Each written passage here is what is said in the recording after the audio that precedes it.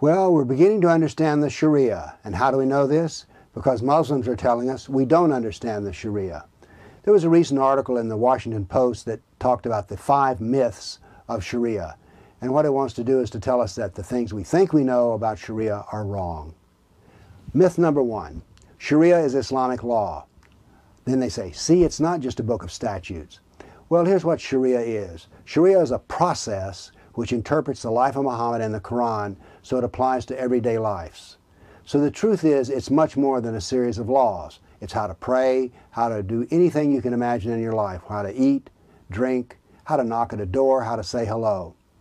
Because the whole purpose of Sharia is to be much more than a book of laws. It's to force every human being to live a life exactly like Muhammad. That is what Sharia is about. Oh, another myth, myth number 2. In Muslim countries, Sharia is the law of the land. Well, that's true only in one country that I know of, and that country is Islamic State. Now, the Saudis and Pakistan also have a heavily influenced set of laws that include Sharia, but they go beyond the Sharia. Why? Well, you see, in a sophisticated world, the Sharia is not sophisticated enough to do business, and so therefore moral laws have to be generated that are not included in the original Sharia. Myth 3, they say that we believe that Sharia is anti-woman. Well, you know what? I've read Sharia texts, and they include wife beating. But why do they include wife beating? Well, you see, Muhammad tolerated wife beating. So therefore, and the Quran has a verse about how to beat your wife. So therefore, I call that anti-woman. But it goes further than that, because you see, the Sharia allows sex slaves. Why? Because Muhammad had sex slaves. It allows polygamy. So I consider these things, sex slaves, beatings, and polygamy, to be anti-woman. Now, the Sharia likes to say, oh, we elevate women. Well, I don't want to be elevated by being beaten. Thank you. Then we have the myth that the Sharia demands brutal punishments. Well, let's take a look at some of the punishments of Muhammad.